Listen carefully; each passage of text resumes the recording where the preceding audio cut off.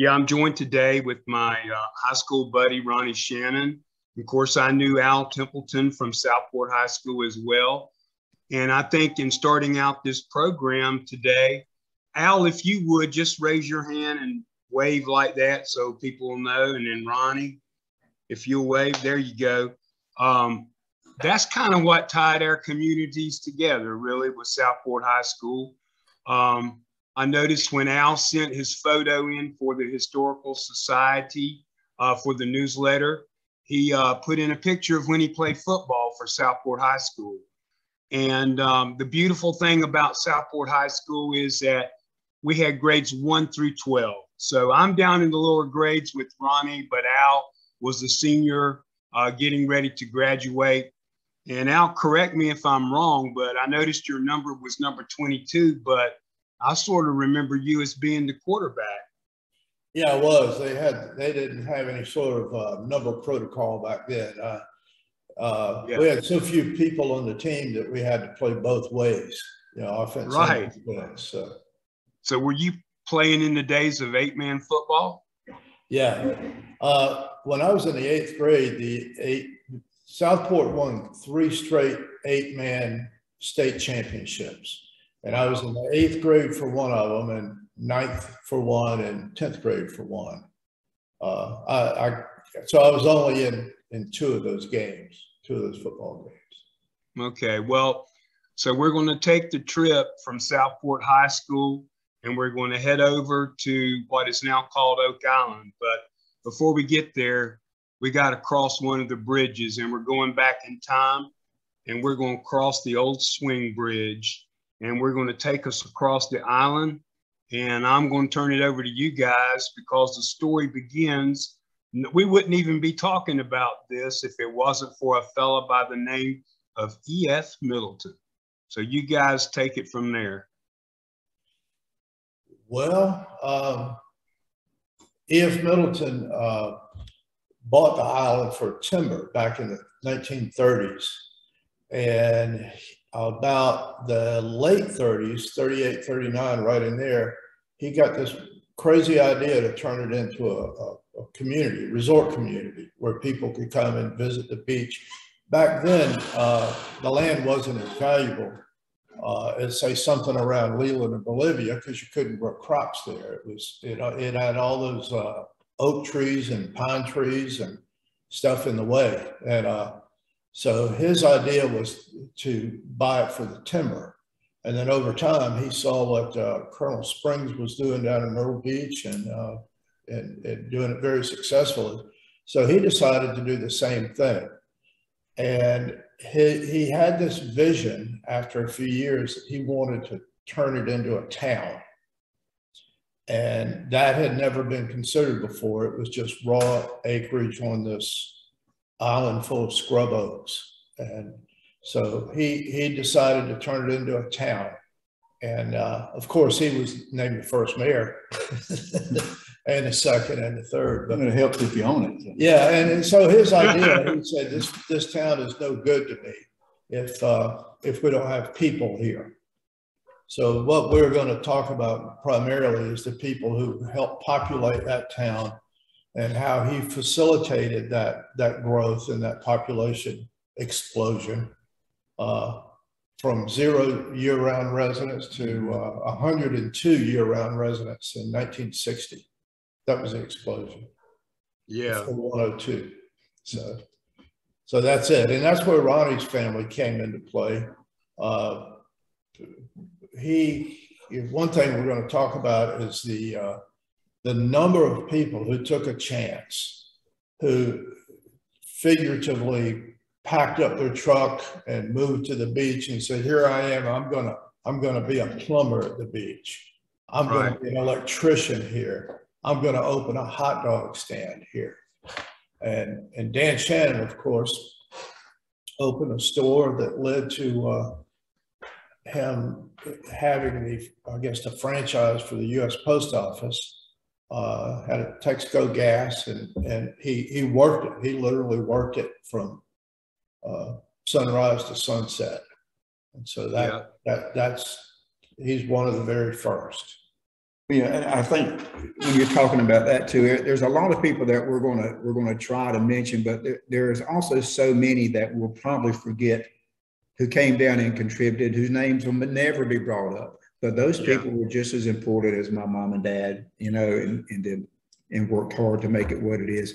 And of course, you got to remember, you know, Al's family, how hard they worked, Mr. Templeton worked to make the island what it is. He worked long, hard hours to make Oak Island what it is today. So, and the other thing, we can only go up to a certain point, because after the, like, we can't start in the 30s, obviously, because we weren't around, but we were there from the 50s, you know, and up to maybe I think about 75 or 80 is when things, the population grew so much that there were a lot of people who moved there on a wing and a prayer that we can't keep track of, but we can talk about the early ones.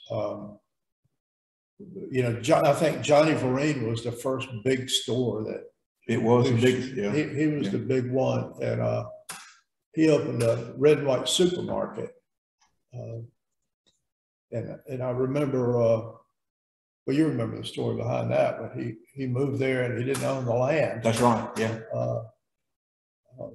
Well, Mr. Middleton was good about that. I know that in the wintertime, of course, when only 100 people there and living year round, there wasn't a whole lot of money. And so Dad couldn't make some of his payments in the wintertime and had to put them off to the summer. And it was never an issue, you know, and I think Mr. Middleton would rather have people there than to have somebody just pack up and leave, you know. Yeah, he wanted to make it, he wanted people to be successful. And Johnny had big plans. He wanted to he wanted to put a building supply store where he ended up building. But he didn't own the land and he didn't have a lot of money, but he had the will. And Mr. Middleton says, if we're going to have any people, we have to have a food store. And so Johnny didn't have any money for the land. So Mr. Middleton said, well, you can build your store on my land. And he said, well, I don't have any money for inventory. And Mr. Middleton gave him $15,000 for his inventory. And by the time my dad came along in later years, he said, you know, Mr. Middleton, that Vereen fellow hadn't paid for his land yet. And he said, well, leave him alone. Leave him alone. He's working hard, and that's what we need. That is what we need. And so anybody who had the determination and the work ethic, he would support, and he would put them there to build the town. I never had the chance to meet him, but I hear so many good stories about him. And, you know, the kind of, you know, he was a businessman making good decisions back then, but he also still had that touch, you know, about dealing with people on a personal level, at least from the stories I've heard about him.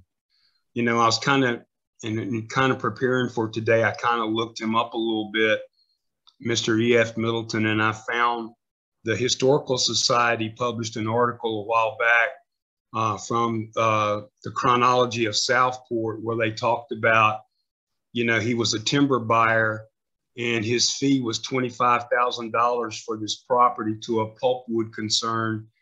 And instead of taking his $25,000 fee, he took ownership of the land on the ocean side of the Intracoastal Waterway from the gates of the literal Fort Caswell to Lockwood Folly Inlet.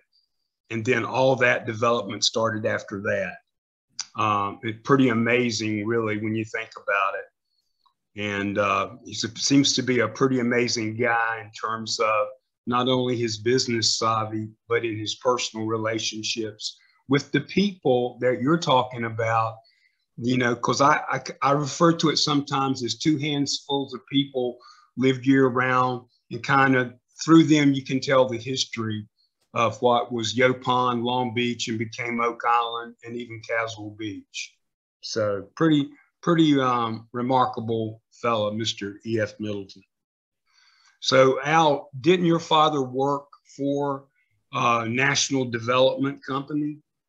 Yeah, National Development was actually the last company that came out of it. It started out as E.F. Middleton and Son. Right. And of course, Mr. Middleton's son never, he didn't have a knack for the land builders business, and he was in the Air Force. He was a career Air Force, and he was an Air Force pilot. So he never actually worked there, but that became Carolina Lands, and out of Carolina Lands came National Development Corporation. And my dad actually had no land development experience when he was approached by Mr. Middleton in the late 50s. We were just talking before this. I don't want to dominate this. No, go ahead. But there was a guy named Mr. Engel. He came along, and he was a big promoter. And Mr. Middleton needed some lots sold. He had a business model. He admired Alexander Graham Bell. And Alexander Graham Bell had telephones in all these houses and got a couple bucks every month for each one of them. So Mr. Middleton says, I've got all this land. I need a surveyor, and I need a contract that I can sell them for a few dollars down and a few dollars a month. And if I can do like that, I can succeed like Alexander Graham Bell did. That was his business model. And so he started, but what happened? He didn't have enough money coming in to develop the new properties that he wanted to survey some new lots on. So he ran into some financial problems along the way. And it turned out that Mr. Engel was, he was an aggressive salesperson, and he was from another part of the country, and he didn't fit well with the Brunswick County folks.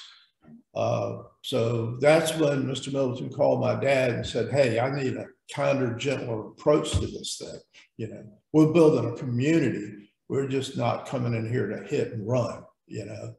Yeah. So that's how Daddy got involved. Well, I looked up the incorporation papers for E.F. Middleton Company, and it lists Mr. Engel as their agent.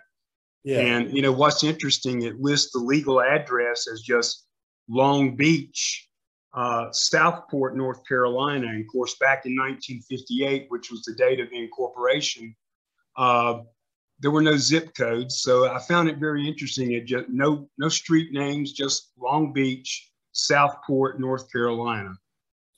Our address was, you know, Al Templeton, Long Beach, North Carolina. Right. That was it. I mean, because Mr. Champion, yeah, and he knew where our mailbox was. So that was good enough.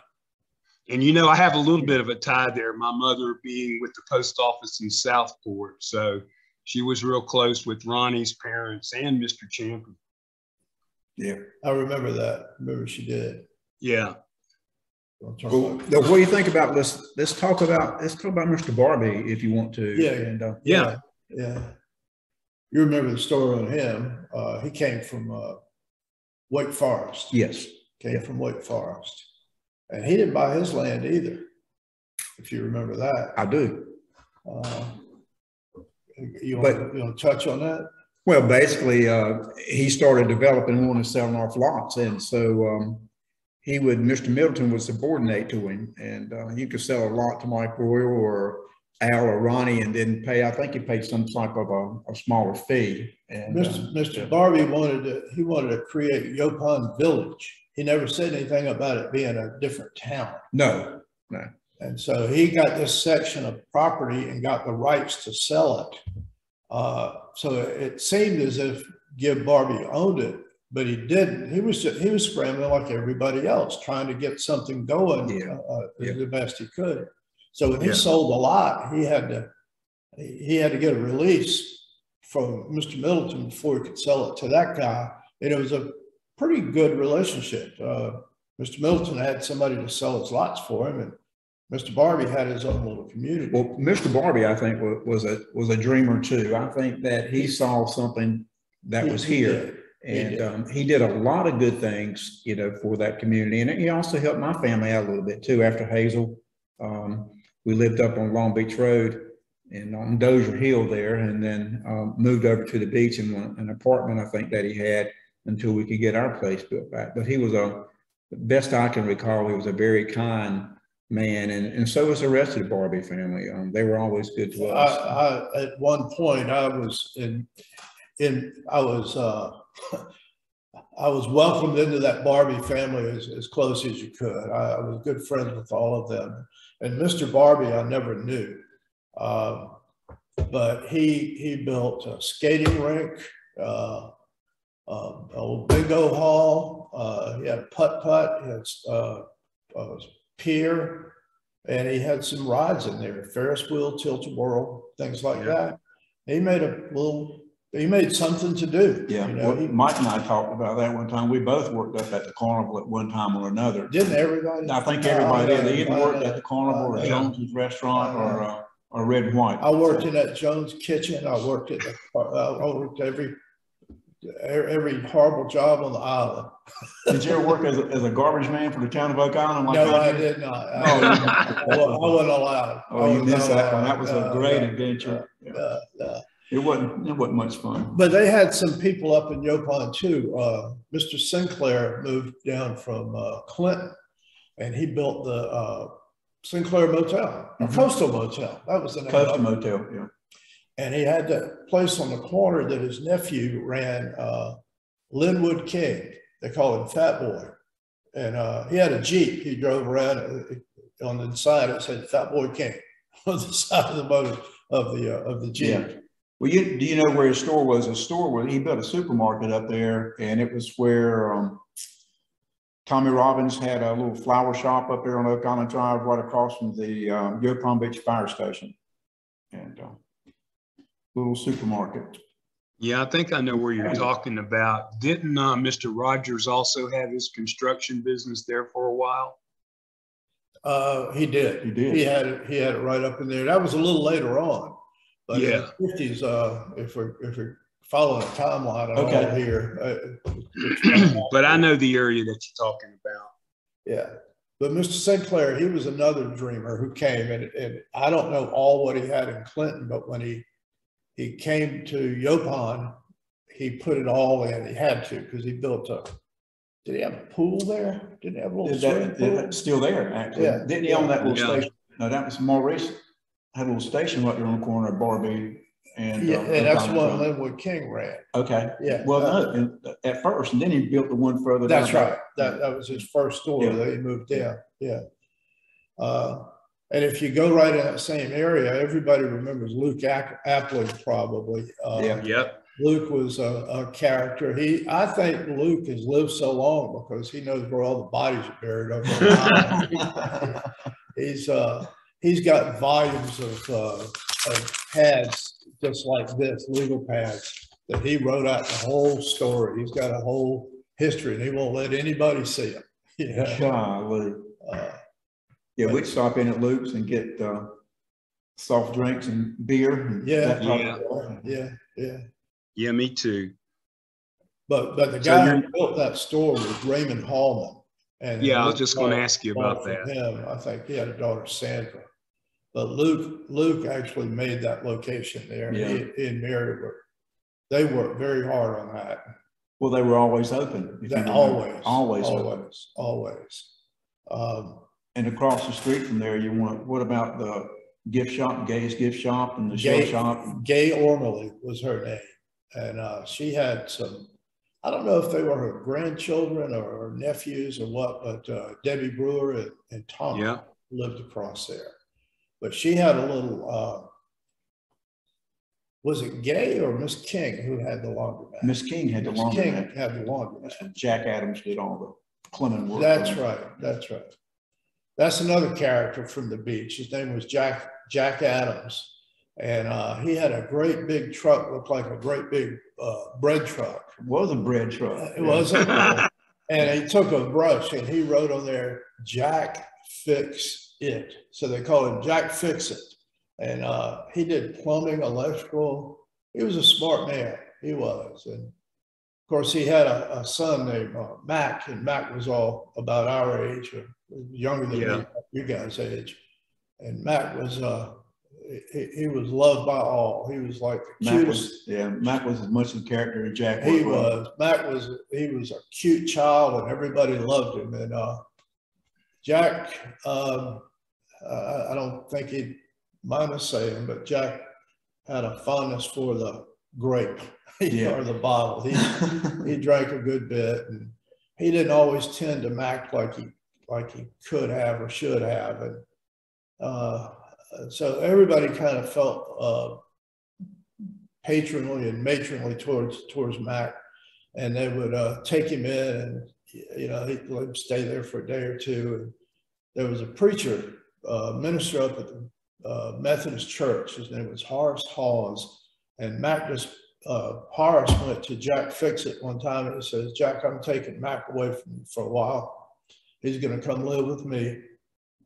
And so that's what he did. He took Mac in, got him all cleaned up, and got him some clothes, and fed him well, showers every night. And, then he transitioned all, back to Jack.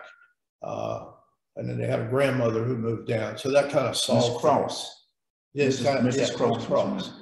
But anyway, Jack was an early character of the beach. He was a vagabond, though. He didn't stay places too long.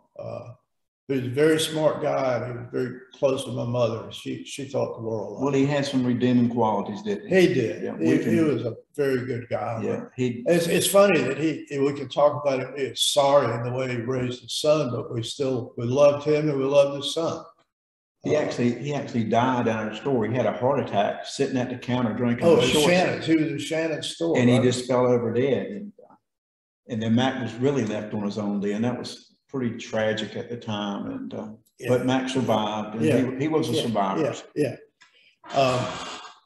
Down at in that same area of Yaupon, C.E. Murphy moved in, and I'm not sure where he came from. I did know. But he moved in there, and he built a hotel down on the oceanfront. Out on the oceanfront. It was a pretty big hotel. And I remember that. He was in the construction business, and he built a lot of cinder block houses on the beach. That was a primary building construction at the time. Well, so did who was the other? Jack Allen. Jack Allen built a bunch of houses. Jack was slow to pay some people. And got shot. Jack was he was a popular man on Friday because all his subs came around, and one time Jack had refused to pay this guy or couldn't pay him. So the guy said, "If you don't pay me, I'll shoot you," and that's what happened. Jack lost his leg, but he continued to build. Yeah. So some of these people you mentioned, so I remember C.E. Murphy, his son, but I also remember him from Southport High School. He played football as well. So Al, you being a little older than me and Ronnie, where did C.E. fit in with you and your age group? Was he a little older than you as well? He was older. I think he graduated in '63, something like that. C.E. was an outstanding athlete. He was a quarterback for the football team, all-state, basketball, the same thing, and baseball. And I never played in high school with C.E. He was gone by the time I got there. But I did play, they had that little semi-pro baseball league, Southport Sales. And so I played on that team with him a couple of years after high school. You hear about these people playing baseball that are 40 years old. I played till I was 22. That was it. But C.E. was a good player. He was a good hitter, and he was a left-handed pitcher. And he wasn't always the easiest guy to get along with, but he was a good teammate. He was a good person. He married Martha Harrison. Right. Actually, Ronnie's cousin married her. That's right. Yeah. He went up to play ball at Chowan. He played at Chowan Junior College. And I remember he came home one time, and they had hung him in effigy. He went to play this team, and they had a thing with CE. They had him hung from a tree.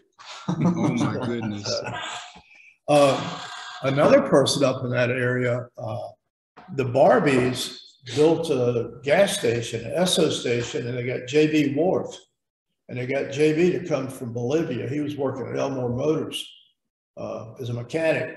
and everybody would take the car to JB. Well, the Barbies brought him and put him in that street on the corner of Barbie Boulevard and the highway there. And he was a good man, good, hardworking guy. Yeah, we would stop in there. Dad and Mom always tried to make the rounds at night and check out things, and we'd stop in there and visit with JB. And he was really a nice guy. Really nice guy. Is that the family of Diane Worth? Yeah, that's Diane's mom and dad. Yeah. Yeah. And she was, I can't even get into that, but anyway, Gilda Rogers, Roscoe's wife, they were sisters. Okay. But they ran that for a long time. And that was the go-to place to get your car repaired at the beach. And that was, you talk about a dreamer. He had a dream of making a go of it there, and he did. Yeah. He did. Had a great business there. Yeah. Up in Yaupon, there's another guy we haven't mentioned. He was Ronnie talked about working on the garbage truck. They had a guy there named Robert Sellers. Robert was the chief of police. He drove the garbage truck, head of public works. He did everything in the town. And they even named a street after him up there, Sellers Street. And he had a counterpart at Long Beach who kind of did the same thing. You can talk to Sam Deese. You remember Tommy Culp? Yeah. And it was his stepdad, but Sam did basically the same thing for the town. Ran the motor graders. He picked up trash and organized where you paved streets, not paved streets, but graded streets. And he did everything, put in water taps. I worked one summer with Sam, and I told him I traveled all around the world with him. I left home with him when he went off to the Second World War and came back after that. So, but I traveled everywhere with Sam. He was he was an invaluable employee of the town. I mean, I don't know how they could have gotten. They would have hired 3 people to take his place. And the town of Oak Island hired a lot of us kids.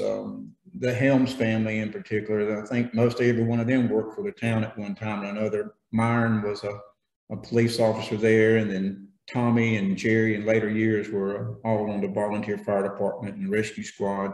And the Helms came to Long Beach in around 1949. Yeah, and talk about them a little bit. They were hard-working families. There's some of those people that don't get mentioned a lot, but they contributed to the success of the island. I don't remember how many children were in the family, but the closest one to me was Mike. He was the youngest, and I believe he was 2 years difference in our age. And then Jerry and Billy and Tommy and Becky and Myron and all that. They're hard working, and of course Hazel destroyed everything they had. And then afterwards, when Dad started building the store back, he had on the one end of it was a grease pit, and he was going to be a mechanic and do all that type of stuff, and found out there wasn't a demand, and so he filled the grease pit in, and Mr. Helms leased the end of that building and put a fish market in, and so they ran that market for years and years and years, and then it just wasn't as profitable. They lived in I don't know, I never went in there, but it was almost like a one-room house. I know there were more, but it was a very small space for a lot of people to live. Well, you might be thinking about where Sam lived. Sam lived in a little house behind him. And there was a big house that was right next to Lucy and Jimmy's. Actually, you're right. It was there. Yeah, and they had it's like a shotgun plant. It's a big open area. That's right. Down. But they lived next to the fish market there. Yeah. And it was a whole life. Well, yeah, I remember I told you my universe was, the center of my universe was right there at 49th Street, and it went as far as 40th Street that way and 58th that way. And that was our world. Yeah, yeah. And it was a good little community. Well, like you said, the town only had 100-something people in it in the 60s, so I didn't have to travel to see them. They all came there. And I told Ronnie that at the time that there were 102 people living at the beach, they had 4 people in their family, okay? So that means they only had 98 customers available to them to get through the winter on. Right. And at that time, at Long Beach had 102, Yaupon Beach had 89. So we're talking some vast stretches of property there. The island was 12 miles long and less than a mile wide. And so we had a school bus to get to school on, with bus 48. 48. Yeah. And so the bus would go through the entire island of Long Beach, pick them up, go to Yaupon, Caswell, and then pick up everybody on the way to Southport, and you still didn't fill the bus. You stopped in Southport, the city limits, and picked up another 12 or something, people like that. And it was still plenty of room. Still plenty of room. There was nobody there. Yeah, there was.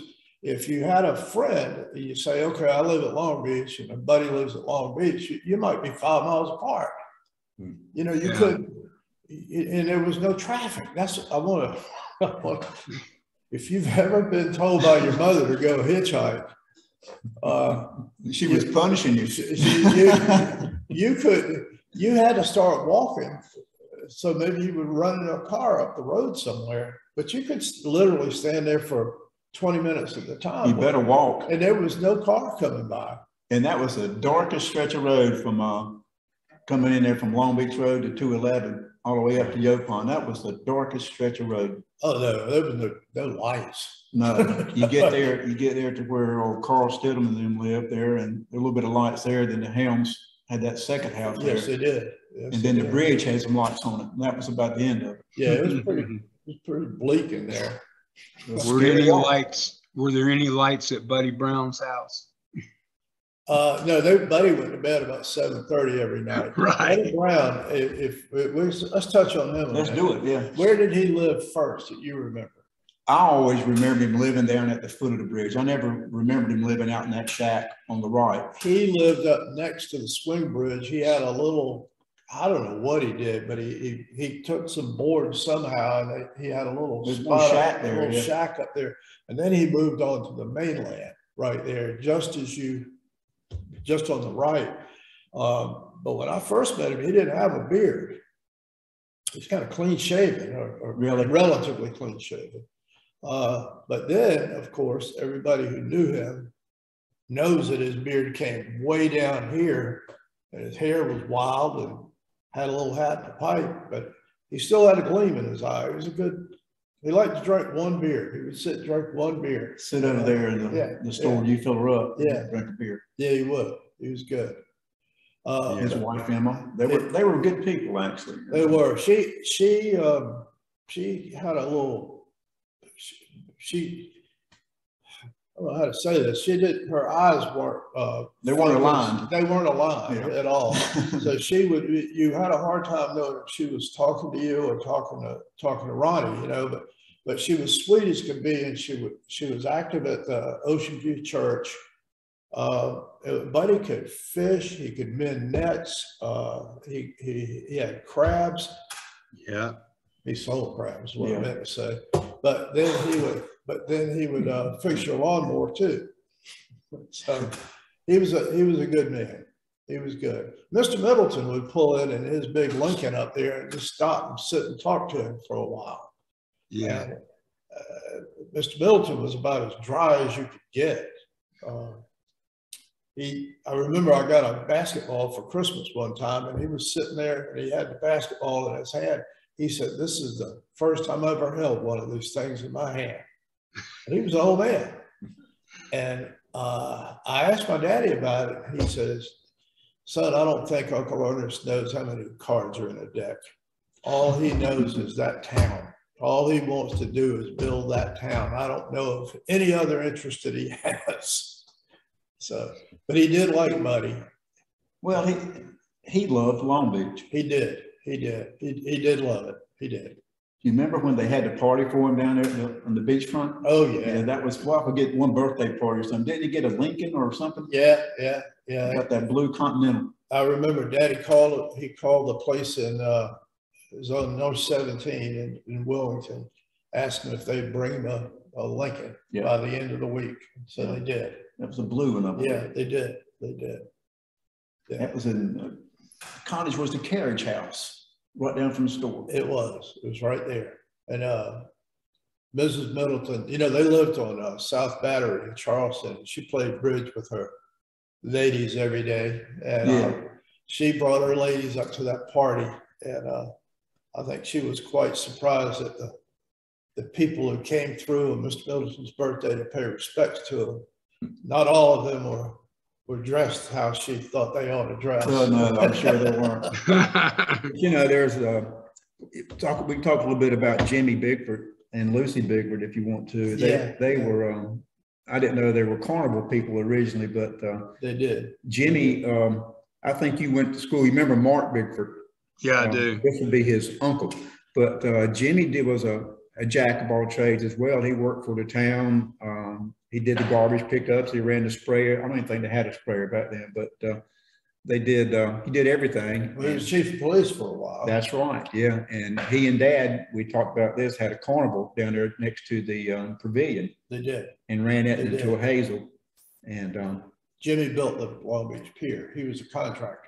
Okay. Mr. Blow or something Sherman Blow. He was a guy who financed the thing. Yeah. But Jimmy was a contractor. I didn't know that. Yeah. I'll bet. Yeah. Did he build the Long Beach Motel as well for him? I don't think so. Okay. I don't think so. I think he was more marine stuff. I don't think he built any. Okay. And speaking about that, you know, Carl Watkins and his family, Mary Tomlinson's uncle, Carl Watkins, and had a son, Chip, and a daughter, Nancy. Then later years had Robert and Raymond.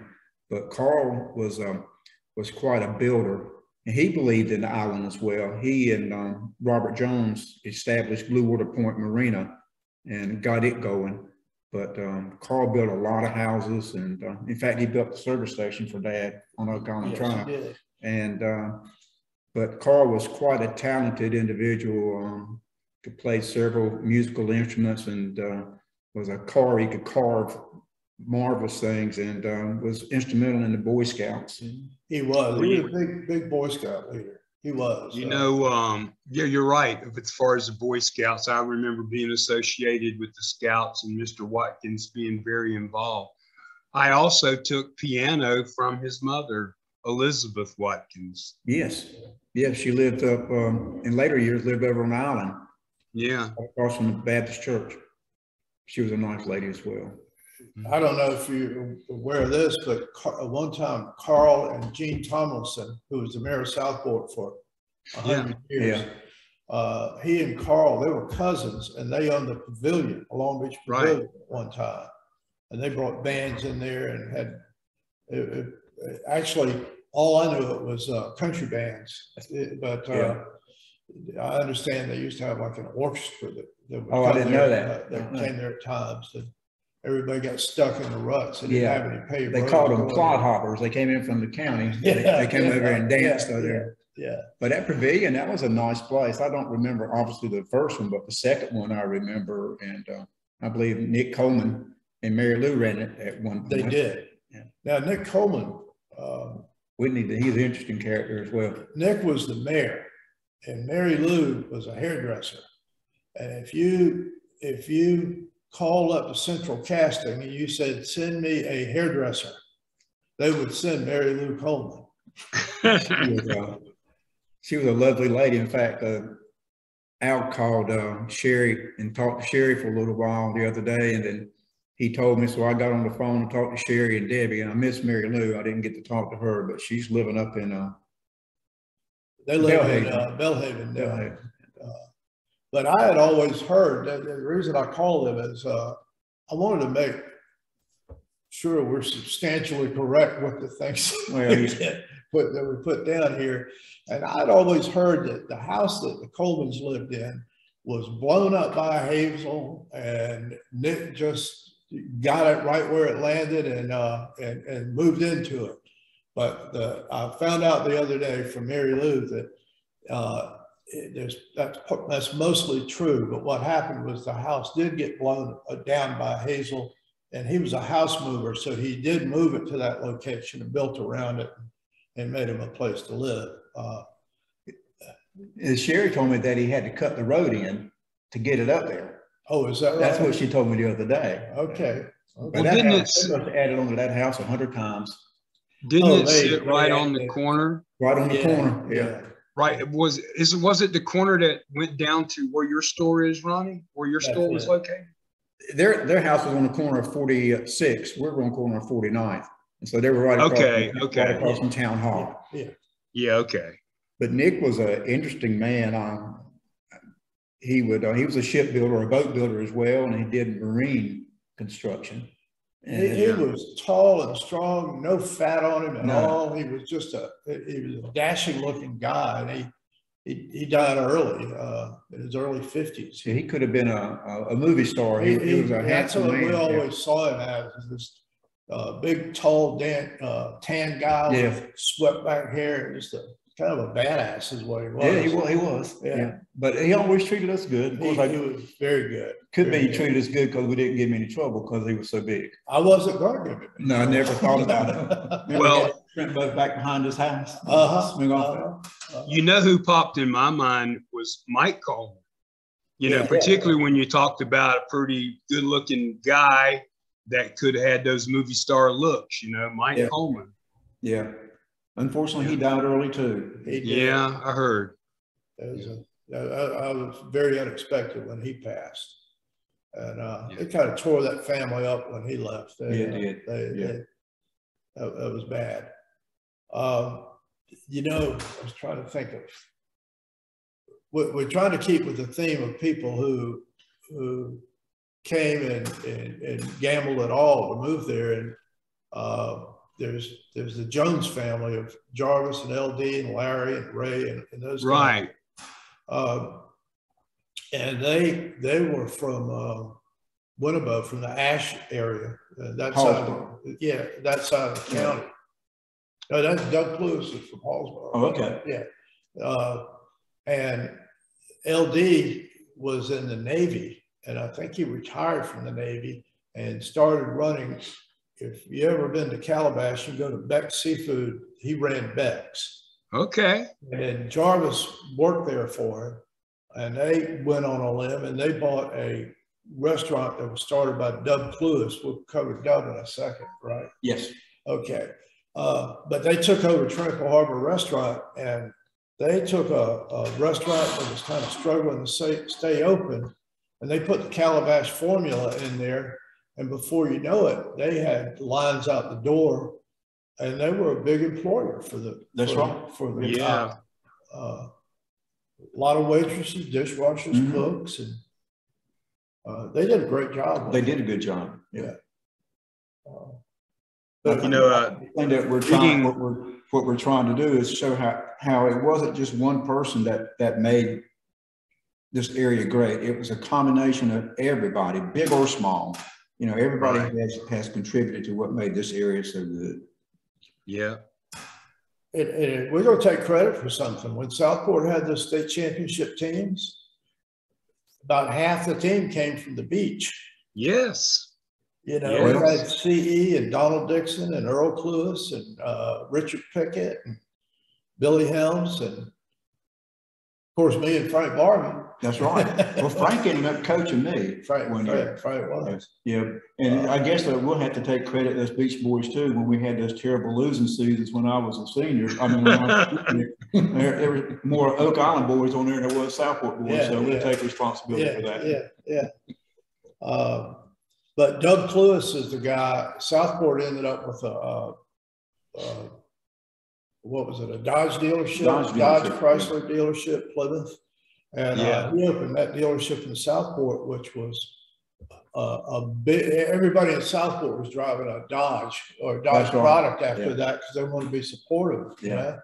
And the streets were full of Chrysler products. Well, it's some Farrell boys drove Dodges for a long time. Oh, yeah. Don and Terry. I think they both got Chargers, didn't they? So they got some hot car. Yeah. Well, that was another family that the state came down and did well. The Farrells moved down. I will tell you this, and when Willard Farrell moved to the beach, he opened a little store down there, and Mr. Middleton just said, "Well, that's just stupid. We already have the Shannons there with the store. I don't know why he's coming in and trying to start another store. Dan Shannon works too hard to have somebody down the street open another store." And so he was never supportive of the Farrells. Oh, man. Not at all. He was pro Shannon for his whole life, you know. Well, we thank him for that too. Yeah. We would go down to visit family in Florida. We'd stop sometimes and visit with Mr. Middleton in Charleston because my uncle was there, and we'd swing by. That was quite a little. He lived on 138 South Battery, which is, if you've ever been to Charleston and you go to Murray Boulevard, which is the Battery there, he lived one block over on the corner. You could see the Ashley River from his house. Wow. One of those big houses there that actually he had a small living space, but a very great address right there. We had touched on, in one of our conversations, we touched on Ozzie Lee. Oh, yeah. You remember, were you old enough to remember Ozzie's Chew and Choke, Mike? No, I don't. He had a grill at the Yaupon Pier. Oh, okay. Okay. They called it Ozzie's Chew and Choke, which was a terrible name. But appropriate. But appropriate. Do you remember a guy in Southport named Kurt Williams? Yes. He had a raspy voice. He couldn't. His vocal cords were compromised somehow. And, I didn't know him. And he played bingo over there. And one time he called, bingo! And nobody heard him. Nobody heard him. They called it again. They started calling another number. And he stood up and he says, I hollered bingo, damn it, bingo. So Ozzie got hold of that story, and he had a rubber hot dog that he put in a bun. Kurt ordered a hot dog from Ozzie, and Ozzie fed him a hot dog with a rubber hot dog in it. And Kurt bit into it. He says, rubber hot dog. He was alerting everybody. Ozzie had a rubber hot dog trick on it. I'll be done. I hadn't heard that story. Yeah.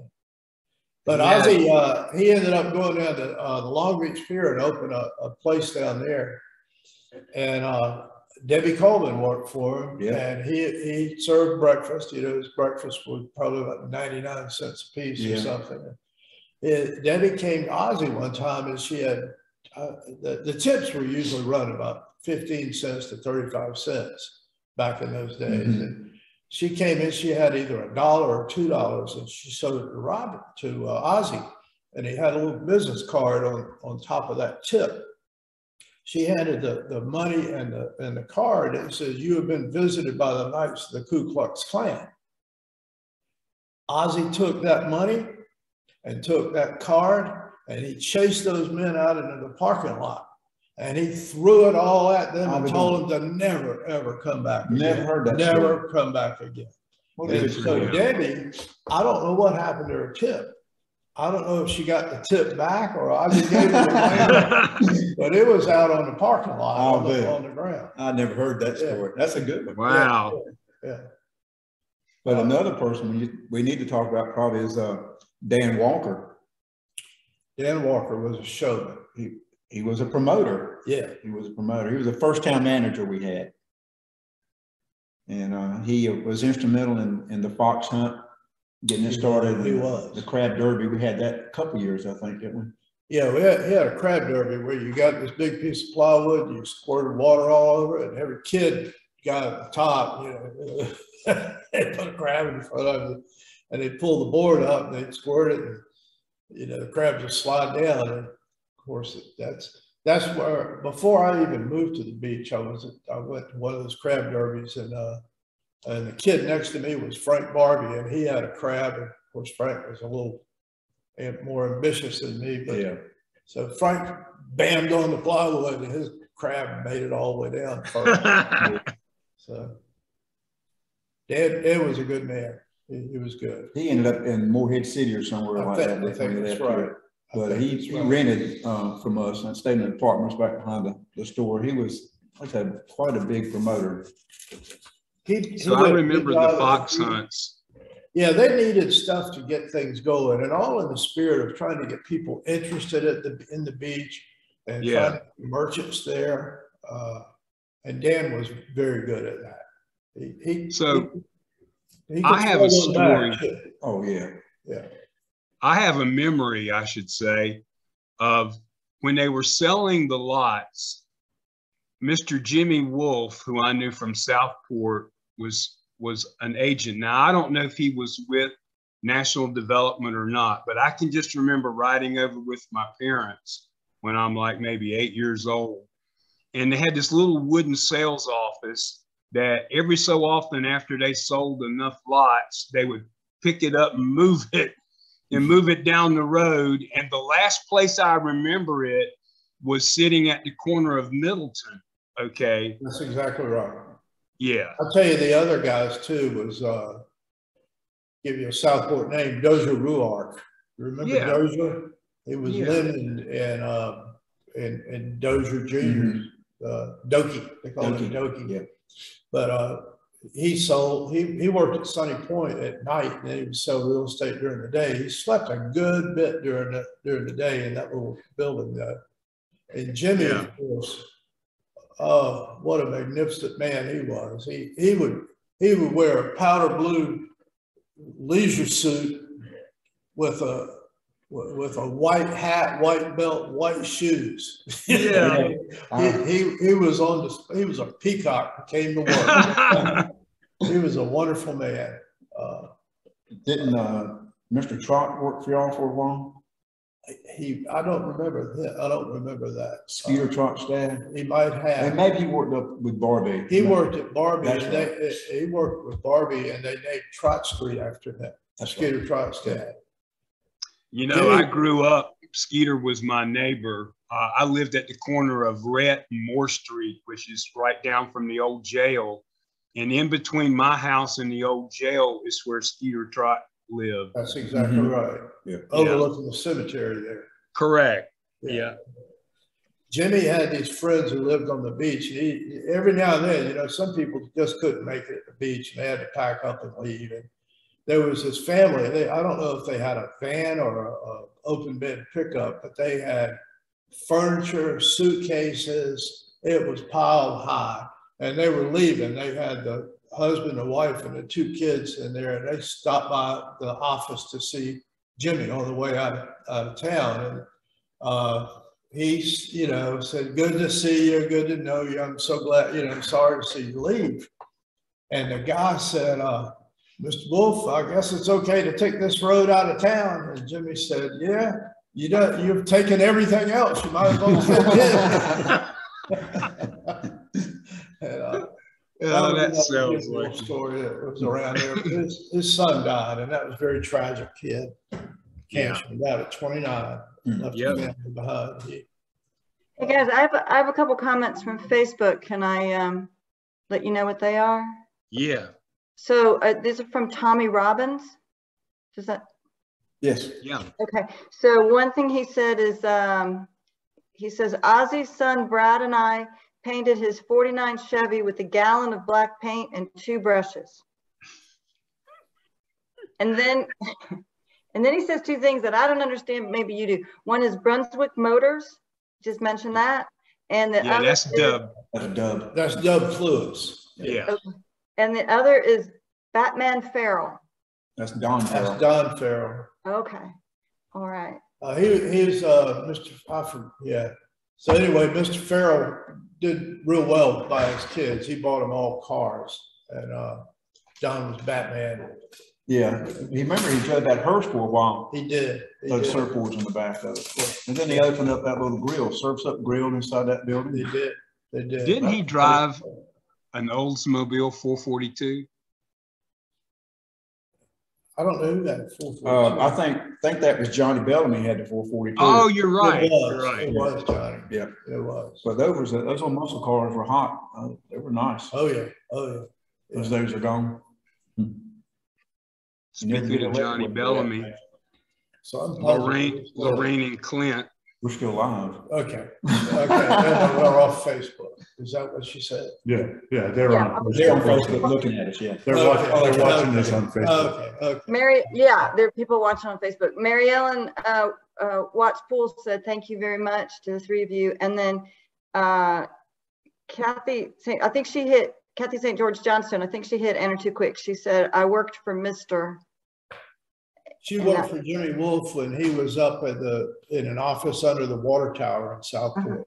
Okay. Yeah. And I think she ended up with Jimmy Wolf's son's car. Larry Wolf passed away at 29. I think Kathy bought that car from them. That's how she ended up with it. Hey, let me hit on one little thing. I was thinking about Mr. Middleton and his vision for this area. Yeah. Back in 1941, after the railroad had left Southport, right. Mr. Middleton had big dreams about reestablishing the rail service. He certainly did. So he formed a corporation along with my grandfather, Shannon, and Bun Frank, and a mixture, McNeil, I believe, and some others. That's right. Southport Transportation Corporation. And, of course, it never materialized in anything. There also was a train that came. I shouldn't talk on this because I really don't know, but wasn't there a train bed that came across to the beach at one point? I think it did Service Castle. I believe. Yeah, that's what someone else out there. It went as far as I know to the Menhaden factories. It came across. It came to the fish factory. Yeah. Okay. We have a couple more comments on Facebook. I'm sorry to keep interrupting you, but people want to say. One is Tommy Robbins says, Ronnie, you were one of the first 3 people that he knew at Long Beach. So yeah, sure I remember Tommy well. You know, in fact, his dad opened up the restaurant, the steakhouse down there at the bottom of Norton. Shea Steak. Yeah, bottom of Norton. But they also, Mr. Robbins also had the Jessup station. He did. He ran that in later years. Tommy worked there. Yeah, yeah. In fact, I bought a car from Tommy. Yeah. How'd that work out? It worked out pretty good. Yeah. Steve Gainey said to ask you about Ed Morgan. Oh. Ed Morgan was another real estate guy. He did a lot of work down there, and he was involved in politics. And he was mayor one time. He was mayor at one time, and a nice guy. He had 2 daughters, Diana and Paula, and very nice girls. And both of them are still living on the beach. I think Diana retired from the clerk of court, and Paula retired as a teacher, I believe. Yeah. Miss Clemens is her name. Yeah. I think. Sure. Yep. Okay, and Tommy says, he says, came to Dutchman Acres train track. So I think he's talking about that train that you guys were mentioning a minute ago. He said it came to Dutchman Acres train track. Does that? Well, the track crossed Dutchman's Creek, and there was a trestle, and I used to go up there. I like to fish at that trestle, so I'd go up Dutchman's Creek. But it headed across the marsh area and went to the fish factories. Yeah. Yeah. There's some, you know, we were trying real hard to remember everybody we could, and we wanted to make a sort of little disclaimer here at the beginning, which we didn't do, is we're going to forget people. And we didn't, you know, there's people we didn't bring up. Jimmy, well, we brought Jimmy. There was Tom Bomer and Sheriff E.V. Leonard. I'll tell you what, you write all that down and you come back and do it again. Okay, we got a few people that we just didn't. I feel bad about it because a lot of people worked real hard to do that, and I feel bad about not mentioning them. Yeah. Well, we only had an hour, so you could, like Bob said, you can come back and do it again. Yeah. Al, would you mind telling that story? You told it right before I turned on the recording about how your dad got, how Mr. Middleton kind of got to, how he hired your dad, how he came to notice your dad. My dad's, we're related. Mr. Middleton married my grandmother's sister. So all my life, he was Uncle Ernest. All my dad's life, he was Uncle Ernest. And a tidbit about that is his wife was Cecile Rogers Middleton, who was my aunt. And she always addressed him as Mr. Middleton, her husband.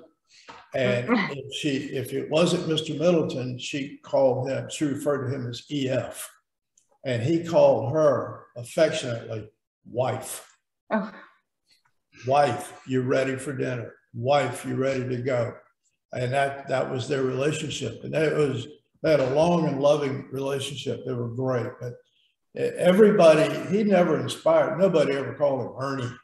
He was always EF or Mr. Middleton. And to us, he was Uncle Ernest. And can you tell the story about the tea, the Tetley tea? About the what? The Tetley tea. You were telling the story about the Tetley tea. My dad didn't finish high school, so he had to take any job that he could get. He was a smart, learned, refined man who, because of the Second World War, did not finish school. And so my mother was determined that he wasn't going to work for a factory, a plant. And she made sure he wore a white shirt and a tie and went to work. So he was working for General Foods, selling Tetley tea and Maxwell House coffee and whatever. And he was trying to make a name for himself. He was scrambling to get out of nothing. And he moved to a little town in Georgia, Sylvania, Georgia. So Daddy had these little bottles. He might have used one bottle, I don't know, but he would go up to a house and ask for a water sample. And he would tell the lady, this is back when women were always home, you know, and he would ask for a water sample. And he said Tetley tea was formulating a tea for the regional water flavor profile.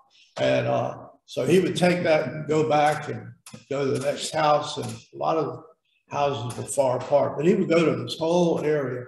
And I don't know if he had a bunch of bottles or if he had one and poured it out every time, but it was, so suddenly Tetley tea started just flying off the shelves in this little town.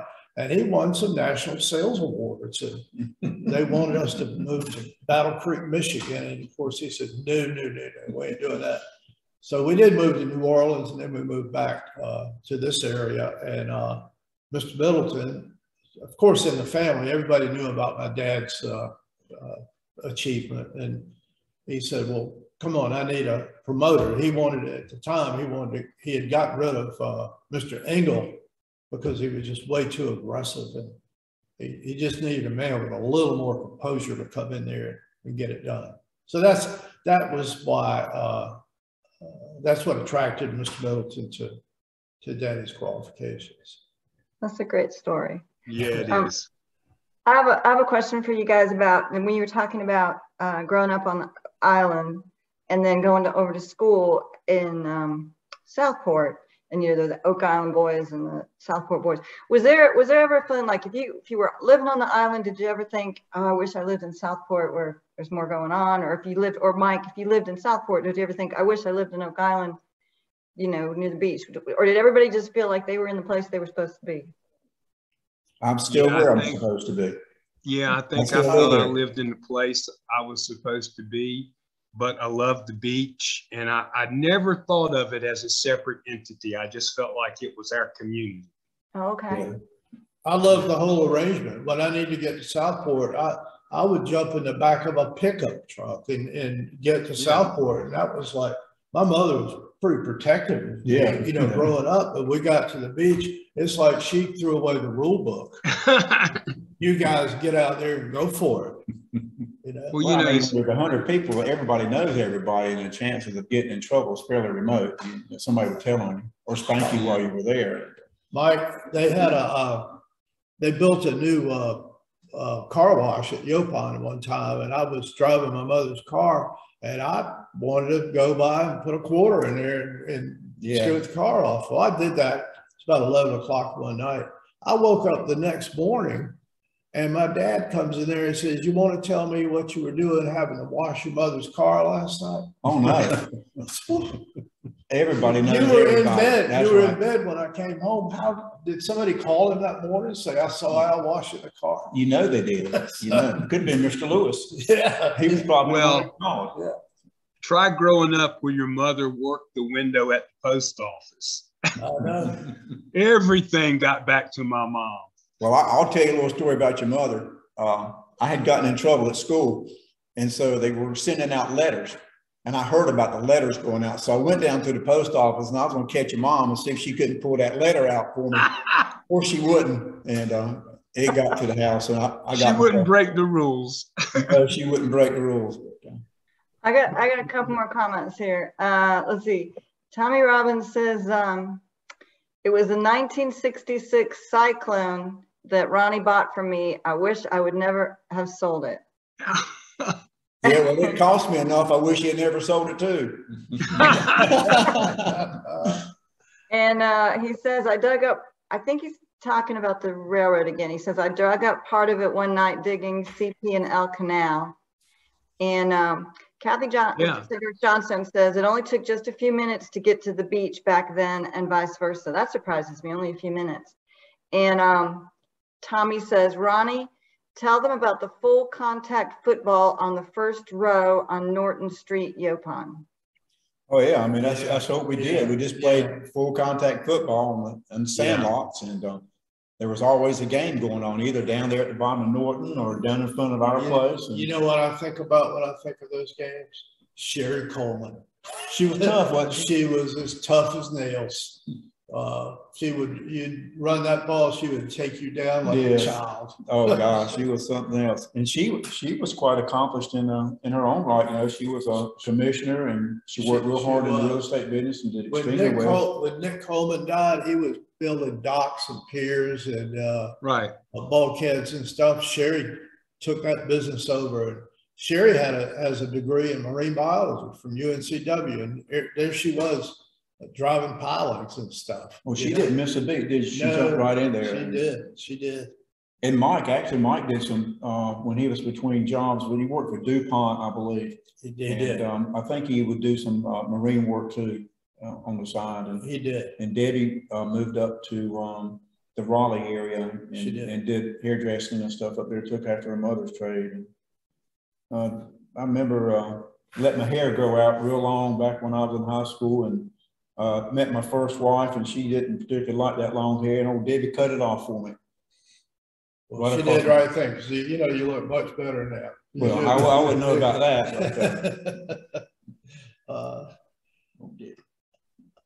But, you guys, this is just great, and there's just so much information in there. It's just fantastic.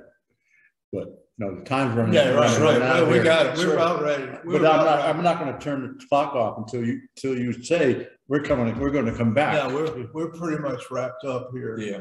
There might be some people we could get, but we couldn't give them any time. Whatever. Yeah. All right. I thoroughly enjoyed it. Thank you both for sharing.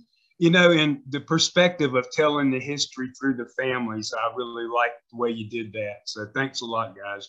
Appreciate it. Thanks for having us. And we'll do it again. Yep. Liz, you got anything to follow up with? No, just thank you so much for coming, and I do hope you come back, because we've had fun. It's been an honor. Well, I've enjoyed getting up with Al again and reminiscing about old times as much as I have this. We touched on a lot of good things and good friendships. The first call we made to each other was like, "What do you think can we come up with any information?" We were an hour and a half with each other. Right. So it has been fun. It has been an honor. Great. Appreciate it. Thank you very much. Goodbye, guys. Thank you for having us. Bye-bye, everybody.